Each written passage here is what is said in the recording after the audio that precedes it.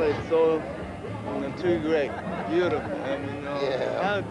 I always, because this is, my teacher, So I was young, no. always dressing room, and he taught me how to play, do this, No, So always, I'm respecting you, of course. But recently I heard you did some such more things in Europe.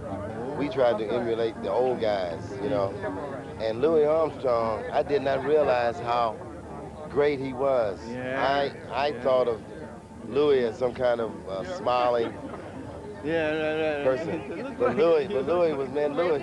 I look like Louis, Yeah. So now, after I did the music, which is very difficult, Yeah. because what happened, they transcribed all his solos, and we tried to read it. And you know what? I have the most respect for Louis Armstrong. He was the greatest.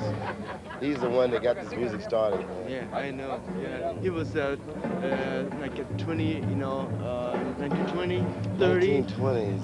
Can you imagine playing that way? Stardust. And you see his embouchure. Yeah. And to see him play like that so long, I mean, which is not right. I mean, like I don't play exactly perfect, but you cannot play perfect and get the feeling that he got out of his instrument. He's great.